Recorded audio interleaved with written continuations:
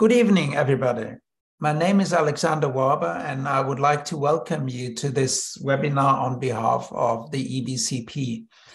Today, we have chosen a very interesting topic, which is not probably the main work for most of you. We are talking about organ preservation. This is something that may be of interest for a number of perfusionists, and it is a topic that has expanded a lot in recent years. And we have managed to get some real expert on these topics for tonight. And I'm happy to introduce our first speaker for this evening, which is Stephen Tsui from Papworth Hospital in England. And he will kick off the meeting with his presentation on organ preservation. Stephen, please. Thank you. Well, I'm very grateful to Dr. Warber for inviting me to share our experience on this. And I do apologize for not being able to make the December date and had to reschedule. So I'm going to share my slides now.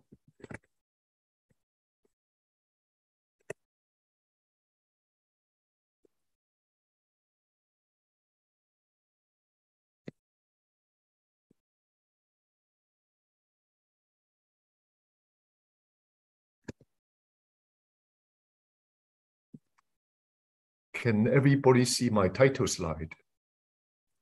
Yes. Yeah, okay, fine. Well, I've taken the liberty of adding one word to the title of the talk that Dr. Warber asked me to give. So this is a thoracoabdominal normothermic regional perfusion, which is the name of the technique on donation after circulatory determined death.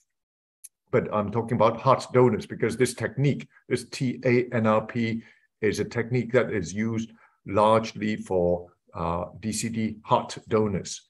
So as Dr. Warber said, not all of you are involved in transplantation organ preservation, but just to give you some background, heart transplantation is probably one of the most remarkable successes in medicine. And as you all know, this was started by Christian Barnard back in 1967. And over the last 50 or so years, over 150,000 heart transplants have been performed worldwide.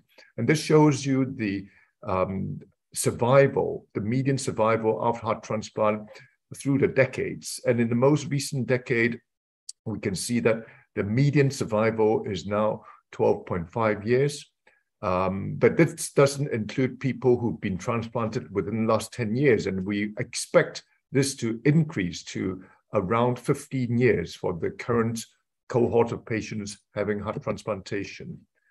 Now, the biggest hurdle with heart transplantation, it's the shortage of donor organs. And this is data from the Eurotransplant registry database. And you can see that the total number of people waiting for heart transplant is actually more than double the number of people who do receive a transplant every year. So there's a huge shortage of donor hearts. And for those people who've been listed on the Eurotransplant waiting list for heart transplants, after waiting for 36 months, less than 60%, so 58%, only 58% of people who received a transplant. And the rest are still waiting, or they've actually died on the waiting list. So there have been numerous strategies to try and increase the number of diseased donor hearts that are made available for transplantation. And today we're going to focus on this donation after circulatory determined death. So some of you will probably be familiar with heart transplantation from brain dead donors, which is largely what everybody has been doing for most of the last 50 years. But there are severe brain injury who do not fulfill the formal brain dead criteria. And unless we have another route for them to donate organs, we're going to deny these people from being organ donors, even though they may have expressed a wish to be an organ donor. So this discussion started back in the 80s and 90s, and this is when the first consensus conference on what used to be called non-heart beating donor, or NHBD, was started in Maastricht. And this is how the Maastricht classification of these donors came into being in a publication in 1995. And over the last 20 or so years, there's been a number of further meetings to refine the definition. And this is the latest Maastricht classification of what is now called donation after circulatory death, or DCD donors. And the hearts are very, very vulnerable to warm ischemia and cold ischemia. We can only, at the moment, benefit from using donors when we can predict or expect them to have a circulatory arrest and death. So these are sometimes called controlled DCD donors, would be category 3, Maastricht category 3 donors. And these are people with catastrophic brain injury, but do not fulfill brainstem death criteria. And we have deemed that they should, is it in their best interest to have withdrawal of life-sustaining therapy. So this life-sustaining therapy is withdrawn after the treating physicians have declared that further treatment is futile. It's not in the best interest of the patient to continue on this life support. So there is a clear intention to allow the patient to die and not to perform CPR. And this is with the express agreement of families, to make sure that the family is in agreement that treatment is futile and it's best to let their loved one pass away and die. So the withdrawal of treatment involves withdrawal of all cardiorespiratory support, including inotropes, vasopressors, and removal of the endotracheal tube. And these patients are then managed in a supine position, and they usually have a respiratory rest, and then they have a cardiocirculatory arrest. So you can see this sort of schematic showing you from the time of withdrawal of life-sustaining therapy, that the first thing that happens is that the patients will become apneic, they will stop breathing, and then with the hypoxia, the blood pressure will start to fall, and eventually they decrease. There's a mandatory period that we have to wait before we can confirm death. And in most European countries, this is about 5 minutes. In some countries, it can be as long as 20 minutes. But before the confirmation of death, this is still a patient. It's still legally a patient who is alive. And it's only after the confirmation of death that this person becomes a cadaver or a dead organ donor. And so most of the organ preservation can only be instigated and started after the confirmation of death. And asystole in this context is mechanical asystole, so loss of pulsatility on the arterial waveform. And most countries will accept that there may be the odd ECG complex beyond mechanical asystole, and that is acceptable. Now, I'm going to go very quickly to talk about the available techniques in managing or retrieving these donor hearts. So over the last 15 or so years, there's been quite a little interest in looking at how we could safely protect these asystolic hearts that have suffered a period of warm ischemia during the withdrawal life support, and then 5 minutes of asystole. And the warm ischemia, we know, is very damaging to the heart. Of course, we can do what we usually do for brain dead donor hearts, which is cold preservation.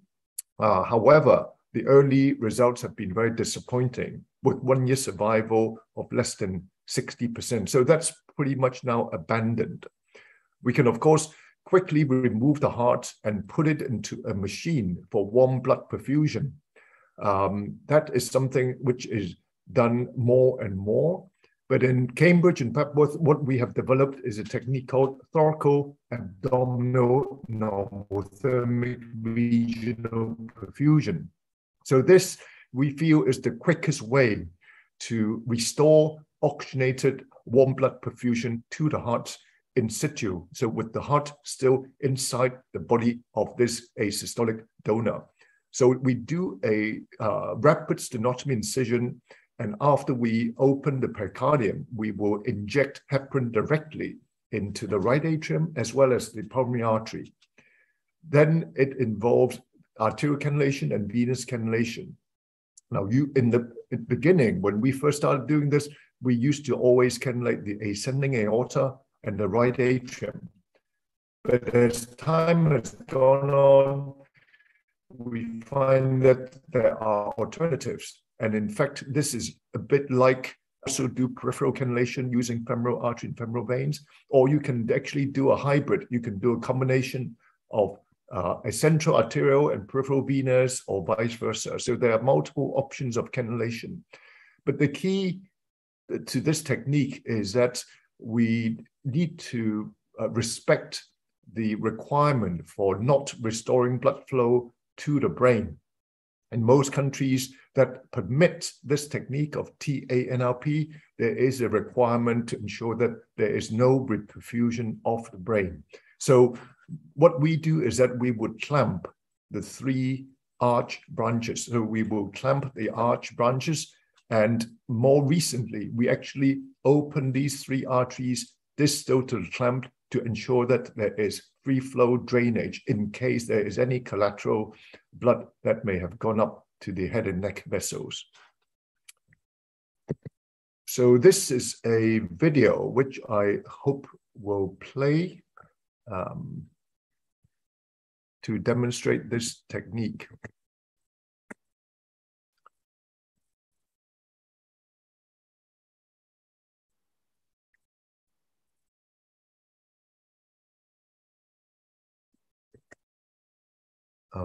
I'm afraid it is not playing.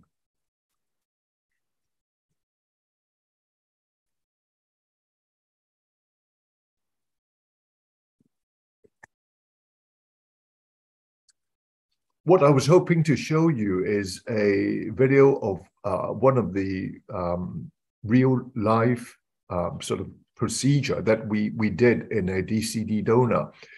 So I'll perhaps just talk through the steps of what we would do. We would do a rapid sternotomy, open the pericardium, and of course the heart would usually be very, very distended and asystolic. We would inject 30,000 units of heparin into right atrium and 20,000 units of heparin into the pulmonary artery. So this is a total dose of 50,000 units, which is more than enough for most patients to be on full bypass with no chance of blood clot. We would cannulate the ascending aorta, cannulate the right atrium, clamp the aortic arch branches, and then we can start the extracorporeal circulation. But in this case, because the extracorporeal circulation is restricted to the thorax and the abdomen, so the perfusion is not total body, it is only to the regions that we're interested in taking organs from. And so that's why it's called thoraco-abdominal normothermic regional perfusion. Again, I was hoping to show this video, which unfortunately doesn't play either. But what it means that once we actually go on to this TANRP, all the organs that are potentially of interest for transplantation are then reperfused. And it allows the abdominal team a rather, what I would say, leisurely approach in dissecting out the abdominal organs. Without TANRP, any of you who've been, is a super rapid technique that everybody are rushing to very quickly perfuse the organ and very quickly excise them to try and limit the warm ischemia. But with TANRP, what we do is that we turn the very challenging situation into a very calm and controlled retrieval, very similar to a brain-dead donor, because all the organs are actually perfused by the pump, and there is actually recovery of these ischemic organs. And once the heart has recovered function and started beating normally, we would then gradually reduce the flow of the TNLP and eventually wean off TNLP and ventilate the lungs so that there is auto perfusion by these donor hearts, that the heart itself and using the lungs to oxygenate the blood will perfuse the abdominal organs. So in the protocol that we use, we would arbitrarily use a TNLP flow rate of 5 liters per minute. We aim for mean arterial pressure of 50 millimeters of mercury or higher. If required, for either cardiac function or a vasoconstrictive effect, we would use dopamine. But usually we keep it to less than 2.5 micrograms per kilogram per minute. And that is because we're only perfusing perhaps half the body mass. So if we have let's say an 80 kilogram donor and we use a 5 microgram per kilogram per minute dose, that actually could end up being quite a high plasma concentration because we're only perfusing half the body mass. So by using the donor body mass, and we go for 2.5 micrograms per kilogram per minute, this is equivalent to 5 micrograms for a total body perfusion. And once the heart is beating, as soon as the heart is beating, we will actually clamp up the venous line and allow some degree of ejection.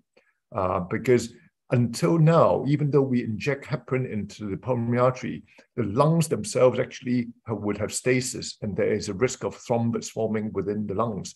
So usually within a minute of starting TNLP, the heart will start contracting and beating. And when we see that happen, we would load the right ventricle and build up some blood so that the right ventricle would pump the heparin through the lungs and wash out the lungs to make sure we don't thrombose the lungs.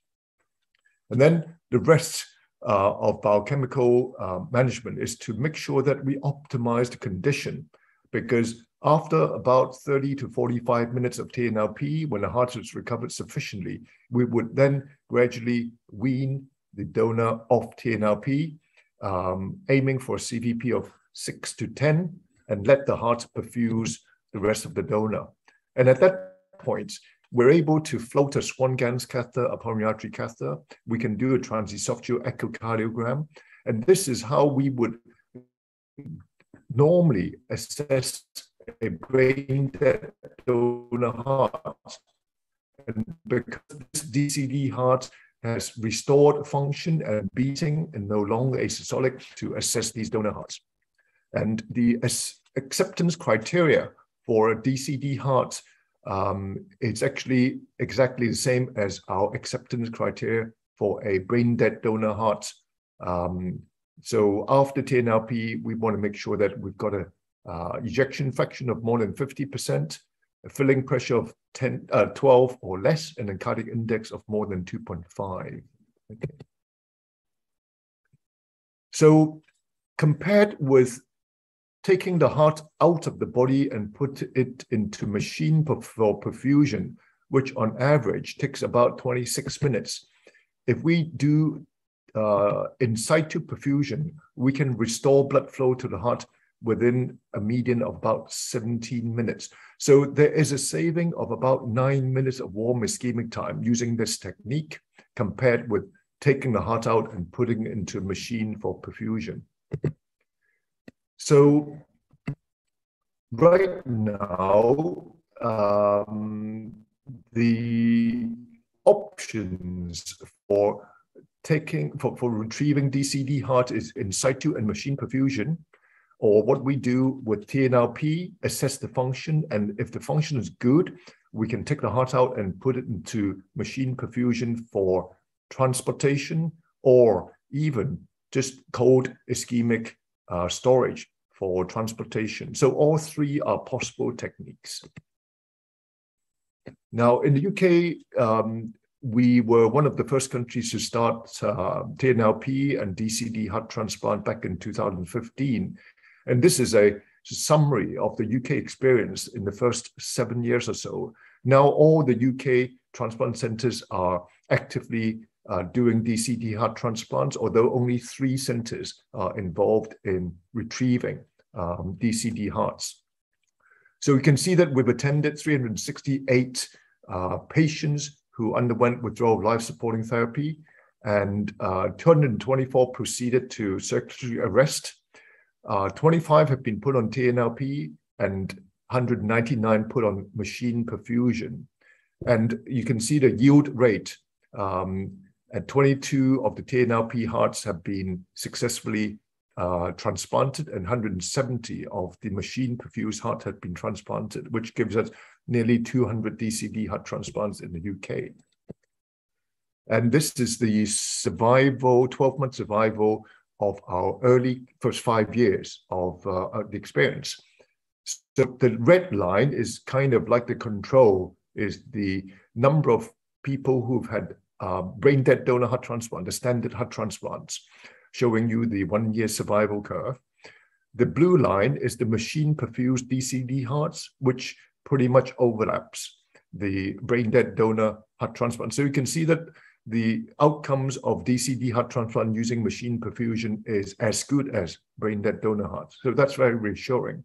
But what we're very pleased to see is that the TNLP retrieved DCD hearts, even though numbers are small, had 100% survival at both 3 months and 12 months. So they appear to be better preserved and functioning better.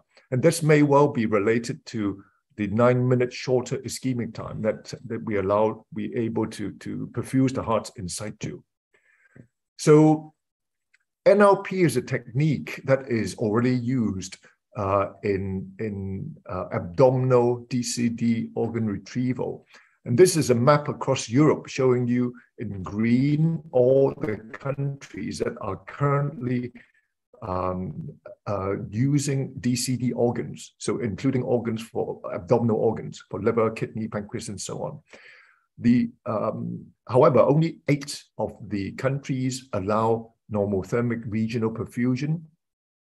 And so far, only 3 countries in Europe are doing the TA, the thoracoabdominal NLP, and that's UK, Belgium, and Spain. But I'm hoping that more countries will join in and start doing this in the coming years. And in the United States, they started TNLP back in 2020, so only 3 years ago. And by now, I think there are 5 centers doing TNLP in the United States. There's some variation in practice across different countries in terms of the regulations of what is allowed and what is not allowed. So UK and Netherlands are in some ways the most restrictive in that we are not allowed to do anything with these patients until death is confirmed. Norway, Italy, and France are a little bit permissive. They do allow it to rest. So this allows circulation and sort of systemic anticoagulation, which is helpful. And in some countries, they're even, like Italy, they're even allowed to place guide wires into femoral vessels before circulatory rest. The most open-minded countries would be Spain and Belgium, where they are actually allowed to do pretty much anything before withdrawal of life support. So they can heparinize, they can fully cannulate and connect up to the ECMO circuit before withdrawing life support. So of course, it means that there is a huge advantage in saving the procedural time. So this is a summary of the state of play across Europe in terms of DCD heart transplant experience. And this is as of October. So there may be a few more cases since. And you can see that UK started, followed by Liège in Belgium, and then Brussels. Vienna started in 2019, Spain in 2020, and Netherlands 2021. And in the right-hand three columns, you'll see the technique that have been used in different countries. And as I mentioned, only 3 countries currently are doing TANRP for heart retrieval. But in total, Europe has experienced over 200 DCT heart transplants and nearly 100 TANRP heart retrievals. So I'm going to wrap up here. In summary, I think it's very clear to us that donation of circulatory death provides additional hearts for transplantation. And it allows patients and people who die but do not fulfill brain death criteria. We allow them to donate their organs and we can honor their wishes. TNRP, in our experience, has been clinically very effective and very cost effective because it only, what we use is equivalent to a portable ECMO circuit, or if you're in a center that already has cardiopulmonary bypass for cardiac surgery, we could even use a standard cardiopulmonary bypass circuit in the region of 600-800 euros, compared with using machine perfusion. Machine perfusion, at the moment, there's only one machine available, and that's the TransMedics Organ Care System, which cost about 60,000 to 80,000 euro per case for disposable. So there's a huge cost difference between using TNRP and machine perfusion. But of course, we need to observe that there are different legal and ethical frameworks in different countries, and we need to respect those differences and make sure that we don't contravene these important guidelines. So thank you very much for attention. That's a quick run through of TNRP for DCD heart retrieval. Thank you. Thank you very much, Stephen. This was a very interesting presentation. And I thought maybe we could take some questions right now. And yes, now the first question that I would like to ask you is from a perfusionist point of view. How many perfusionists are involved when you go out and retrieve hearts in that way? Is that enough to have one person? Do you need 2 persons? And how does the training look like? Is it the sort of the perfusionist that is on call and that is doing normal cardiac work? Or do you need a specific training to perform these procedures together with the cardiac surgeon? Okay, that's a good question. Of course, when we first started, we had qualified perfusionists that go with us, and they very much went on, because it was partly a research project, so it was very much a professional interest and involvement in our research program. At the same time as we were doing this TANRP, more and more abdominal teams are also starting to use the abdominal only NRP.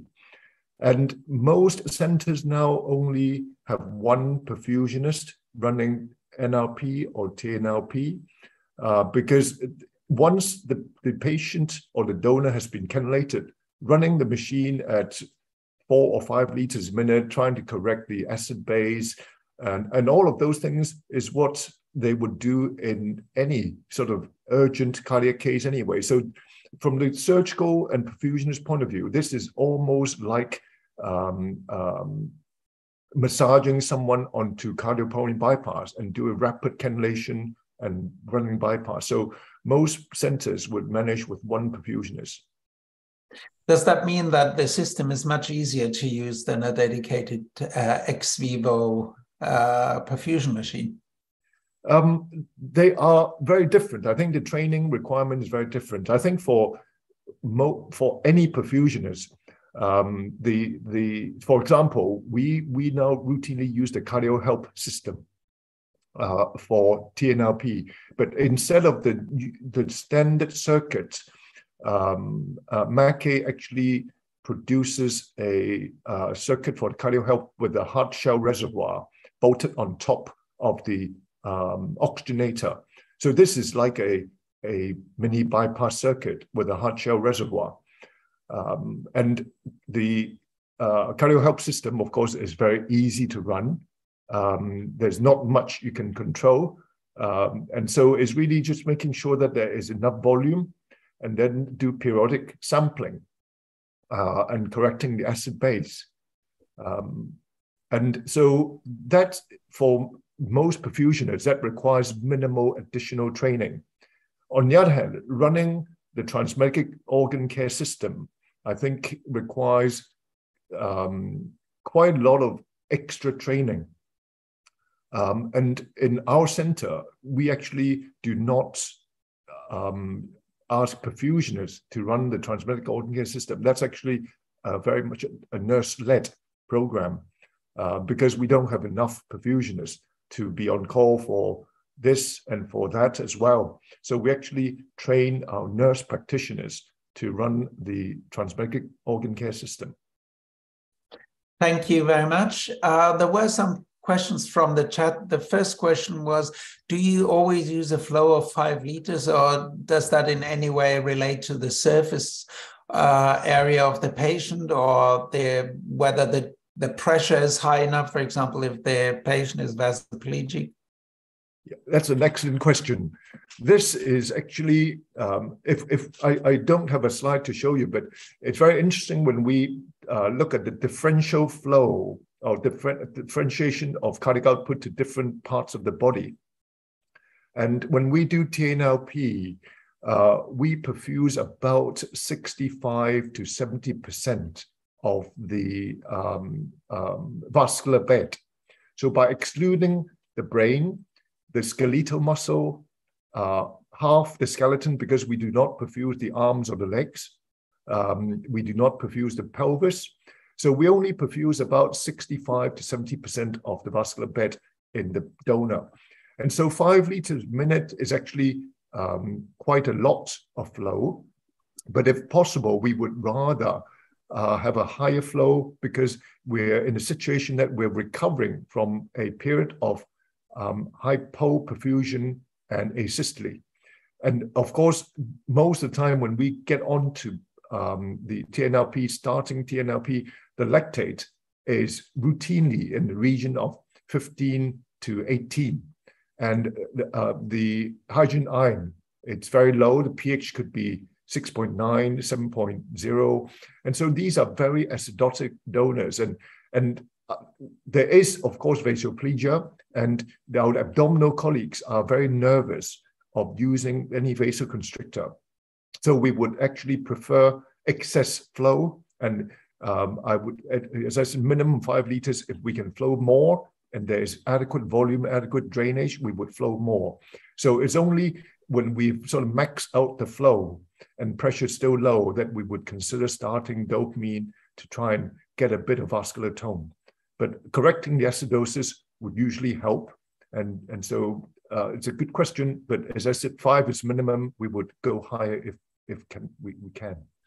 Yes, just a very short question. Would you transfuse patients that go below an hemoglobin of 10 grams per liter? We would quite often transfuse, because what we're trying to do is to optimize the environment for the heart to work, because we need to restore enough blood flow and restore enough function of the heart. And then we're going to challenge the heart. Remember, these donors have had a period of hypoxia, could be up to 30 minutes of hypoxia, and then 5 minutes of asystole. And it takes about, on average, about 3 to 5 minutes from knife to skin to cannulate. So there is a cumulatively multiple hits of these hearts.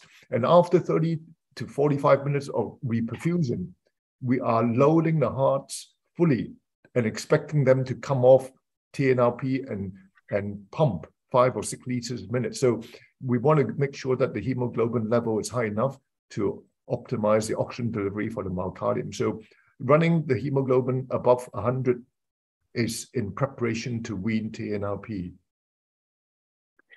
Thank you very much, Stephen, for your presentation and for your interesting answers to these questions that were given by the audience. Now I think we'll switch over to Groningen, and we'll start with a presentation of Robert Porte.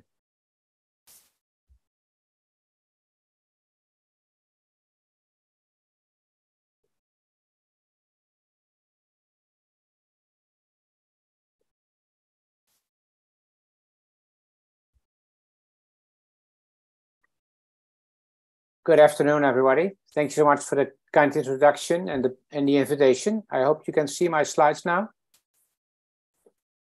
Okay, so I actually recently moved from Groningen to Rotterdam. That's why you see the Erasmus MC logo instead of the UMCG Groningen logo in my presentation. The other disclosure I have is that I have no financial interest in any commercial organization. And as I said, I recently moved from the northern part of the country from the University of Groningen to southwest to Rotterdam. What I would like to discuss with you in the next few minutes is why do we need machine perfusion in organ transplantation? What types of machines do we have nowadays? What is the current evidence on impact of machine perfusion on clinical outcome and transplant practice? What future developments do we expect? And then Rutger Groothuis, who is from Groningen, actually, together with him, we started a new training course on organ perfusionists because we think that the clinical perfusionists, you guys are excellent in maintaining patients on cardiopulmonary bypass, on ECMO, or limb perfusions maybe sometimes. But organ perfusion is a young subspecialty. And it is a different technology, and it actually, as I will show you in my presentation, varies from organ to organ and requires additional training. So the greatest challenge, as was already mentioned by the previous speaker, in organ transplantation today is the lack of suitable organs. And transplant surgeons have been pushing the limits by performing living donor kidney transplants, liver transplants, by splitting liver so that we can transplant 2 recipients simultaneously or sequentially, but also by accepting more compromised or so-called extended criteria donor livers or kidneys or hearts or lungs that in the past would not have been acceptable. But due to the organ shortage, we work and the increasing waiting list, we have been confronted and pushed to accept those donor organs as well. And now we see an increase in donor age, more and more DCD, which was already nicely explained by the previous speaker. And I think DCD donation, for example, in the country where I live, in the Netherlands, is almost up to 60% of all post-mortal donors. And the same is almost, I think, now true in the UK and in Belgium. The problem is that static cold storage, the traditional way that we can preserve and transport organs for donation from the donor hospital to the transplant center, has been good enough for traditional good quality organs. But now that we are confronted with more and more suboptimal organs from not so healthy patients and older patients, so to speak, or donors, I must say, we know that the static cold storage is not good enough because it's associated with substantial ischemia, reperfusion injury that's causing additional damage to those already injured organs, resulting in suboptimal or unacceptably low outcome after the transplant procedure. So we need methods to reduce preservation injury, especially ischemia reperfusion injury, and we need methods to increase the number of transplantable organs. And for that, we need viability assessment, because now literally the organ is in a box. We cannot assess it. We can only look at it from the outside. But during transportation and preservation, which can be up to hours, of course, the viability of the organ may decrease. And we have no tool at the moment to assess the function a few minutes before the transplant. And finally, we should develop a platform to improve organs that all are pre-injured. For example, from a DCD donor that already suffered a degree of warm ischemia, to improve them before we are going to accept them for transplantation. And finally, there is now a need for extending the preservation time. Sometimes there is logistical problems in a transplant center. Most of the transplants historically are done at nighttime because many donors come available in the evening and organs are shipped to the transplant center, and transplants should be started immediately. But we all know that this is not very sustainable for a lot of people. It's not good for your health to work in the middle of the night. And it would be preferable to do the transplants at daytime, but also to have a platform where we can keep organs vital outside the human body for maybe up to days to improve their function and to treat them. And I will come back to that at the end of my presentation. So this was already briefly discussed by the previous speaker. There's actually two types of machine perfusion in the field of transplant surgery: in situ or ex situ. In situ started with normothermic regional abdominal perfusion, has now extended to the chest as well with thoracic abdominal normothermic regional perfusion. It's only used in DCD donation, whereas ex situ, after you either with a rapid procurement or a traditional in a brain dead donor, more slower procurement, you take the liver, the kidney, the heart, or whatever out, and you put it on the pump ex situ, either for transportation or at the donor, at the recipient hospital after statical storage and traditional preservation. Now the whole concept behind ex situ machine perfusion of donor organs is that we know that the quality of an organ diminishes during static cold storage. And if you would put this graphically in a cartoon, the ideal donor graft will start at a certain point of viability, but this slowly diminishes during ischemia in the box with ice. And at some point, that organ will reach a quality that is no longer safe to transplant. Then we have the ECD, the extended criteria, or the DCD livers or kidneys or whatever, that start already at a lower level because they suffered from warm ischemia. So they reach that dotted red line earlier and reach that level of being not acceptable for transplantation earlier. And what machine perfusion does is try to raise this bar to extend preservation time, to gain time, to diminish the decay and the ischemic injury. And at some point, you can also say, I do it endoschemically. So after transportation, you start perfusion in your transplant center. You can also gain time there. But also, as I will show you in a minute, you can reduce IR injury, ischemia, reperfusion injury, when you do the transplant in the recipient by first perfusing organs before you're going to implant them. The ultimate goal will be to improve organs. I think at this moment, with the current technology, we cannot say that we can improve organs before transplantation ex situ, but I think in the near future, we will be able to do this with more advanced technology. If we go by all the different machines that are currently commercially available, they have all been developed in R&D, university labs, etc., over the last decade or two. The first organ that was most extensively tested and researched is the kidney, where portable devices are available. Actually, the technology used for ex situ kidney perfusion is rather simple. It is usually not actively oxygenated, so it only contains a pump, a reservoir for the kidney, and a closed circuit. Most of those kidney perfusion devices are portable. And for example, in the Netherlands, it's a routine practice to put the kidney in the donor hospital on the pump for transportation and ship it to the transplant center. The next step would be to add an oxygenator. That requires oxygen, of course, also an active oxygenation of the perfusion fluid. And there is now increasing evidence that especially for the DCD and ECD kidneys, this has additional benefit because cold oxygenation preserves the mitochondria and avoids the ROS production, the radical oxygen species production after subsequent warm reperfusion. But we can also do normothermic machine perfusion of kidneys. This is now mostly done in the transplant center, so after static cold storage during transportation, or so-called back-to-base machine perfusion.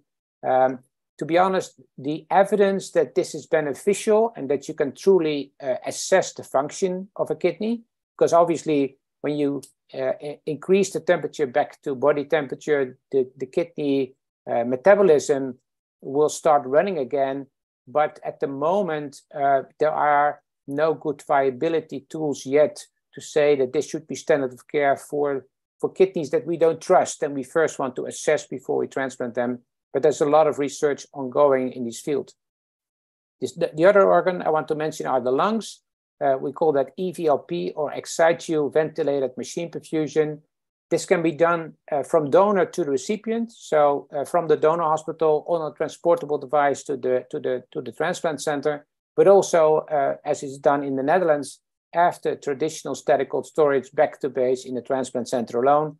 It's mainly used to assess the function. So here it is mainly used to get rid of pulmonary edema, to improve ventilation of the lung, to assess the lung for a few hours ex situ before the final decision is made to accept those lungs for transplantation or not. For the heart, a lot of has been said already by the previous speaker. If heart machine perfusion is used, it's mostly in the context of DCD donation, where obviously the heart has suffered warm ischemia like all the other organs. And if you don't use NRP, or even in combination with NRP, currently normothermic, but also hypothermic machine perfusion for the heart, mostly with portable devices, so from the donor hospital to the recipient center, is currently used. But all the machines have very common principle with a pump and an oxygenator and a reservoir for the fluid. For the liver, it's a bit more complex because there is at least 5 different companies with 5 different systems available on the market right now. First of all, there is portable devices, the 3 that I show over here, either with cold, non-oxygenated machine perfusion. To be honest, I think this is already old-fashioned because there is now ample evidence for the liver that even if you do cold machine perfusion, you need oxygen, you need active oxygenation to support the liver and to protect the mitochondria. But you can also do normothermic machine perfusion with a blood-based. Obviously, in normothermic machine perfusion, you need an oxygen carrier, which is not necessarily needed in hypothermic conditions. But usually people use red blood cells adding to the perfusit to maintain normothermic machine perfusion. Compared to machine perfusion of the liver during transportation, you can also do it back to base in the transplant center. So use the simple static cold storage in the box with ice for transportation. And then it's been used for either hypothermic oxygenated machine perfusion, mostly used in the literature or abbreviated in the literature as HOPE or DHOPE. The liver obviously has dual blood supply by the portal vein and by the hepatic artery. The evidence is not great that either one is better. So you can perfuse the liver either via the portal vein alone or via the artery and the portal vein. And there is no major differences in benefits, but there is a huge benefit if it comes to protection of hepatocytes and especially cholangiocytes, so the biliary epithelial cells that line the bile ducts. And those are the cells type of the liver that are most susceptible to ischemia, reperfusion, injury, and subsequent complications after the transplant. In contrast to hypothermic oxygenated machine perfusion, you can also end-ischemically do normothermic machine perfusion. There's several devices for that commercially available now. And that's mainly used actually to assess the function of a liver where you have doubts about the quality based on the donor characteristics.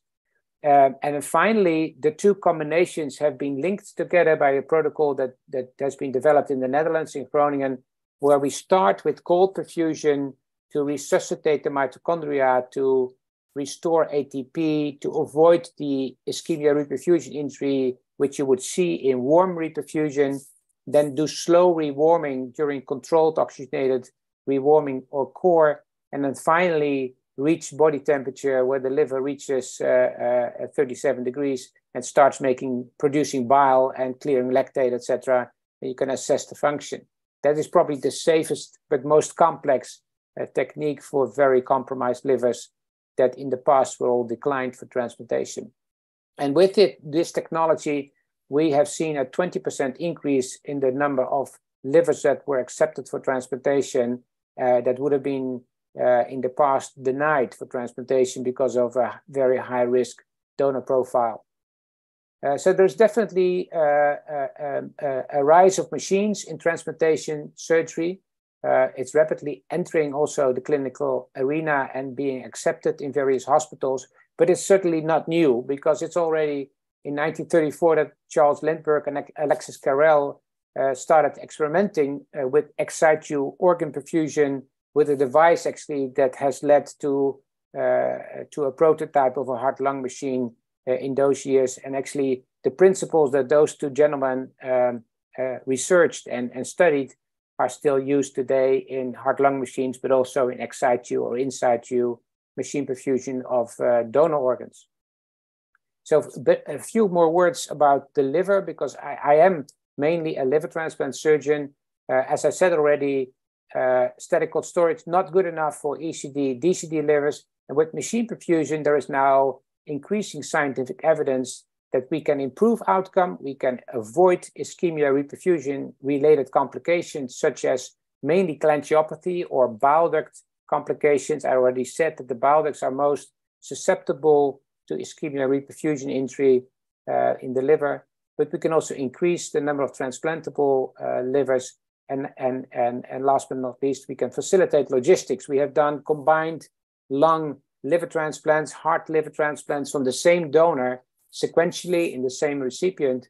That was facilitated by doing it sequentially and putting the liver on the pump first before the lungs or the kidney or the heart transplant was already completed. And then you avoid additional cold ischemic injury to that second organ before it's going to transplant it. An example of cold liver perfusion: the liver is upside down, positioned in a reservoir. Here you see cannulation of the artery, or actually the supratruncal aorta, the portal vein for dual perfusion, either at hypothermic conditions or at normothermic condition. And obviously then you need red blood cells for adequate oxygen delivery.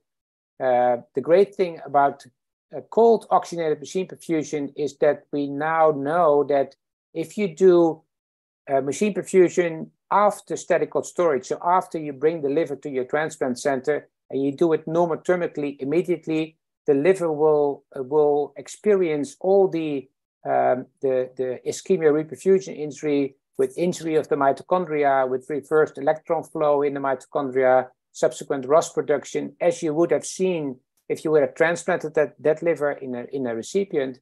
But if you do first cold hypothermic oxygenated machine perfusion before the warm one, for some reason the mitochondria can handle and can utilize oxygen in a more slow fashion, with restoration of ATP, with restoration of the normal electron flow in a forward direction, with no ROS or very minimal ROS production and all the negative sequelae that come from that. And that was also proven in a large randomized controlled European trial that we led from the Groningen Institute, where the main focus was DCD liver transplantation. Patients, donor livers were randomized for static cold storage alone, or for only 2 hours of cold dual hypothermic machine perfusion. And the primary endpoint was biliary complications or non-anastomotic biliary strictures. And I already mentioned that is the cell type or the part of the liver that's most susceptible to ischemia reperfusion injury. That was significantly reduced in that trial by 68%, but also secondary outcome like post-reperfusion syndrome or the hemodynamic instability after graft reperfusion in the recipient was reduced by more than 50%. And the same is for the biochemical evidence of early allograft dysfunction in the first week after the transplant.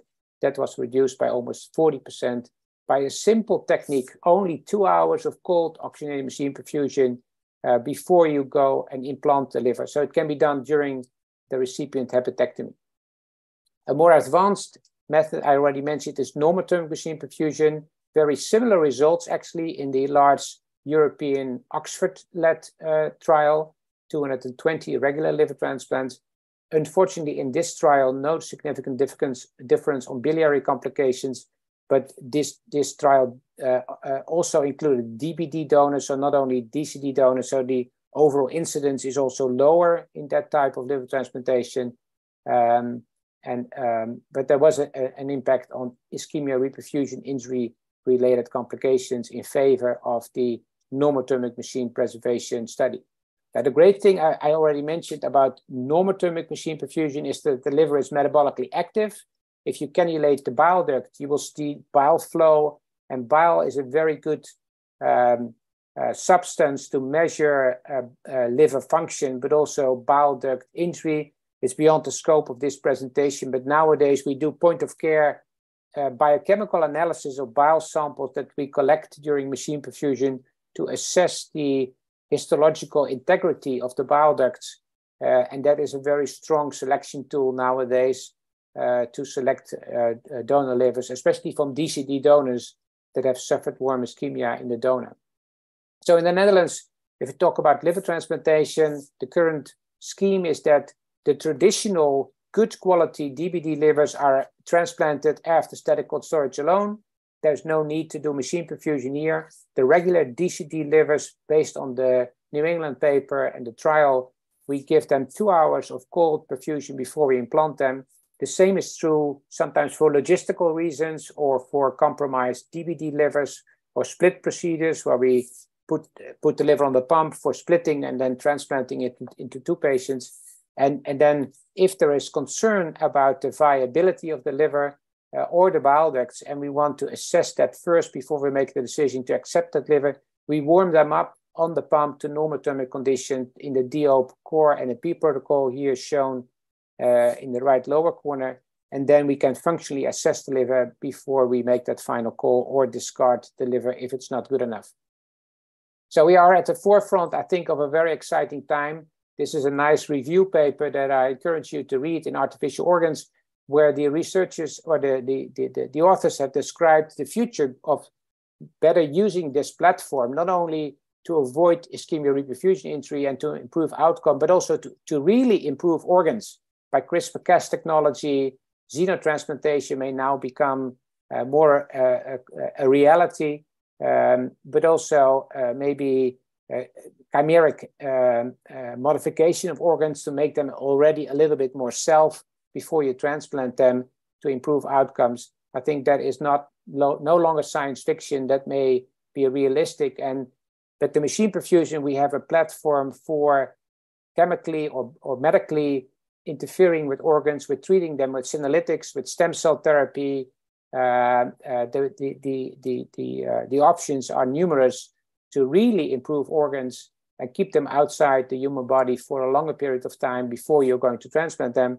And the most successful cases now already with liver preservation for up to a week outside the human body in an animal model and 3 days in a clinical case that was published by the Zurich group outside the human body. And I think we can now even go up to a month to preserve a liver outside the human body to really modify it before we can transplant it.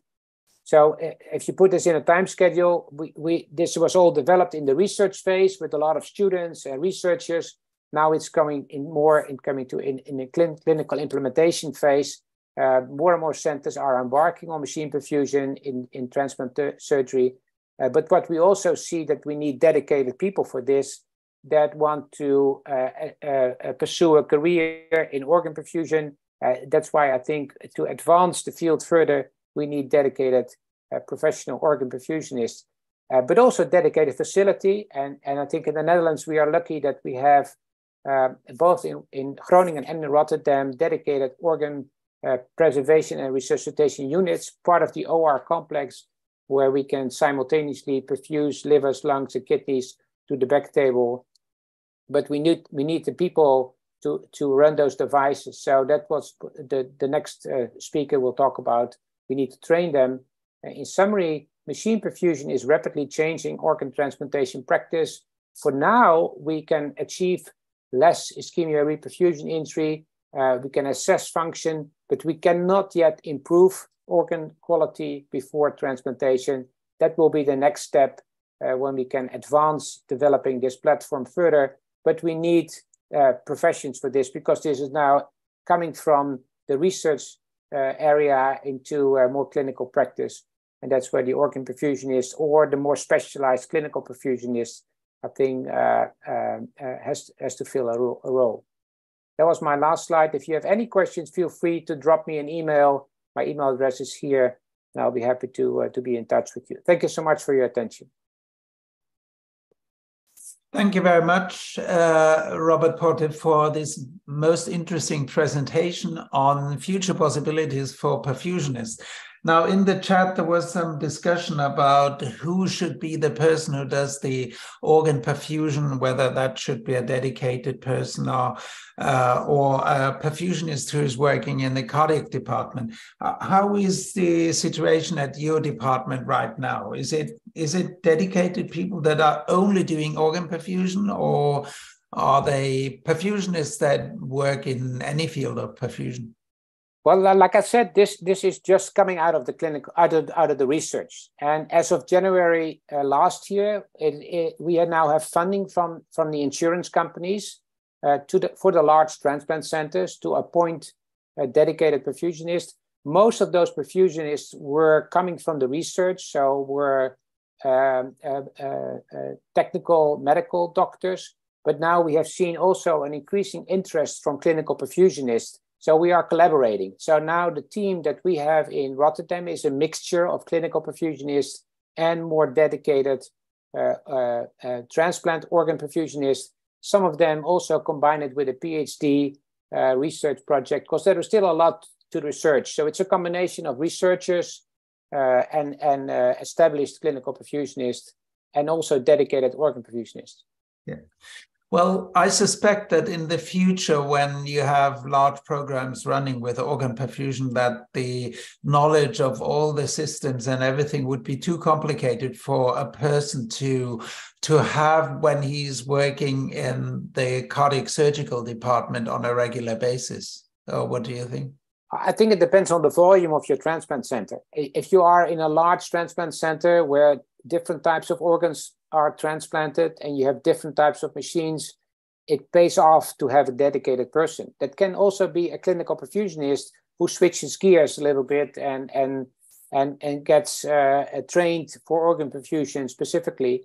I think to do everything, to do heart-lung machine, to do ECMO, to do limb perfusion, and also organ perfusion in your career at the same time, it's probably too much, because it's difficult to keep up with the quality and have enough experience. But it may differ from center to center, of course. Thank you very much. I think we switch over. We take another effort to actually switch to Groningen, and we'll ask Rutger Groothuis to give his presentation. Yes, good evening, everyone, and thanks for the invitation. I will share my screen.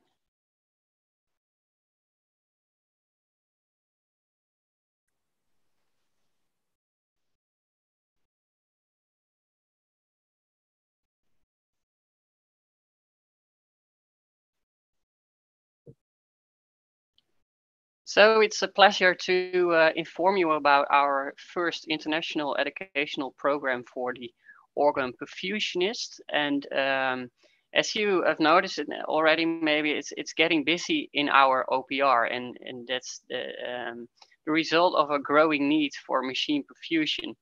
And we are expanding, and we are expanding in facilities, but also in people.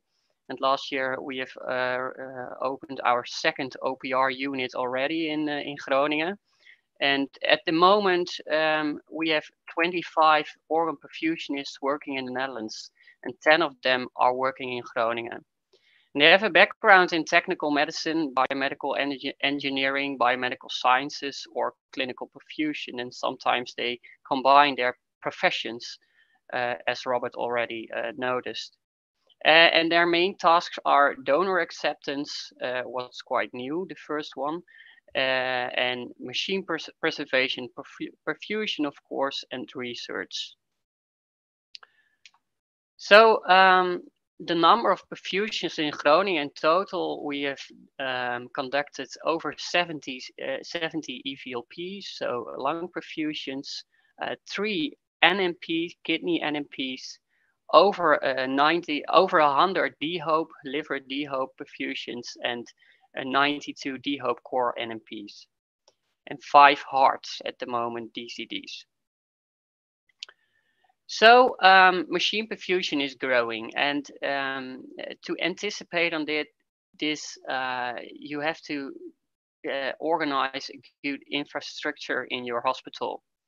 But you also have to share your knowledge. You have to be part of a worldwide community to develop and grow with each other.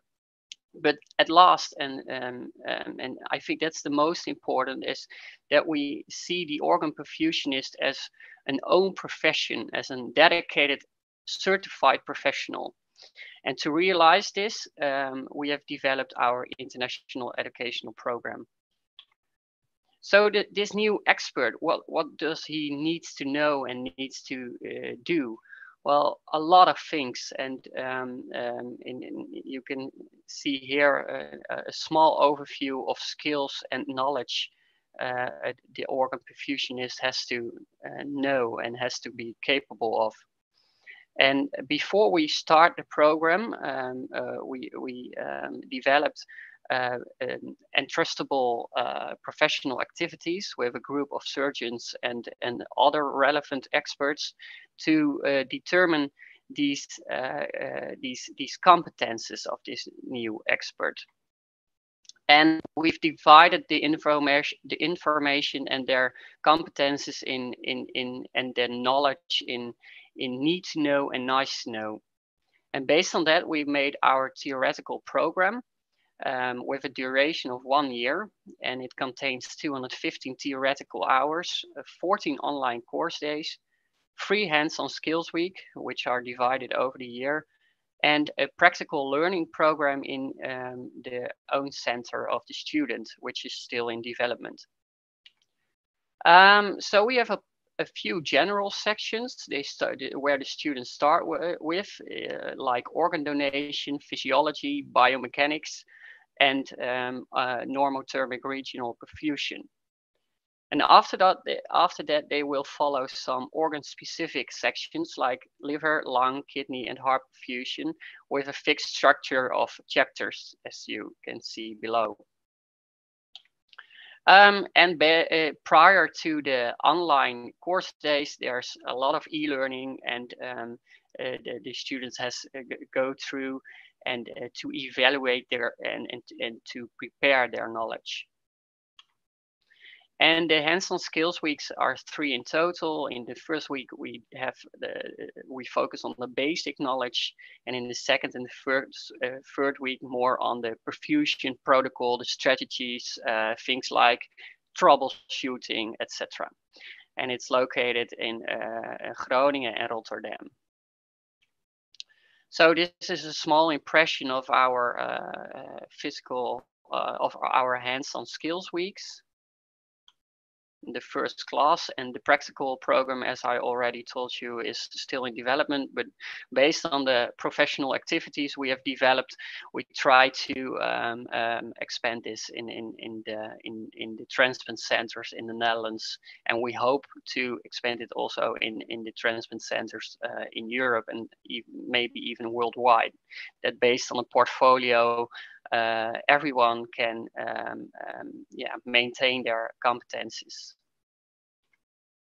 So unfortunately, our course for this year is fully booked, but please go to organperfusion.nl or email us to keep informed for the next course in January 2024. So that was about it. I will end my sharing. Thank you very much, Rutger. I think that was the most interesting thing for me, was to see how much perfusion is developing.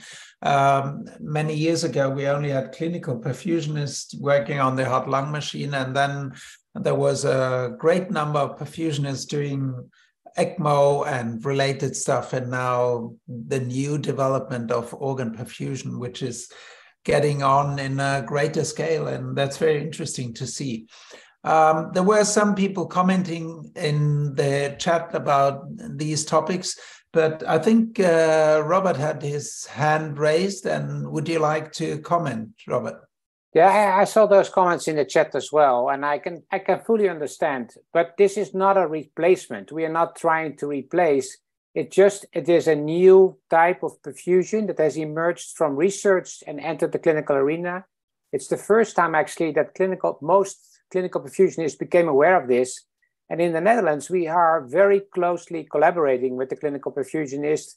They are active in NRP, they're active in EVLP, in lung perfusion, they're active in the establishment of this training course that Rutger just summarized. So it's a very tight collaboration. At the same time, most clinical perfusionists are extremely busy with cardiothoracic surgery, etc. And they say, if we have to embark on an additional activity and support all the transplant activities as well, we don't have enough personnel. So I think we should focus on training additional people. Even experienced clinical perfusionists may not know how to perfuse an isolated liver and how to assess the physiology of an isolated liver.